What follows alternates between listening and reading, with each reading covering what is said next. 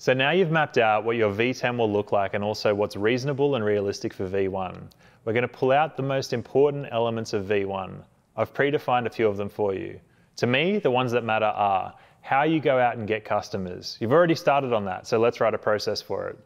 How you onboard your customers. This process is always overlooked, but sets the tone for how your customer will experience your service. What happens when someone pays you money? Do they receive a welcome email? Are they told exactly what to do next? Walk the process and map out the exact steps. They matter. How about the first 30, 60, and 90 days? What are the milestones you want your customers to accomplish? Do you have steps in place for this? If you don't, let's work on them together. How about account expansion into a different plan tier or an annual contract? What does that process look like? All of these processes can be broken down into very simple steps.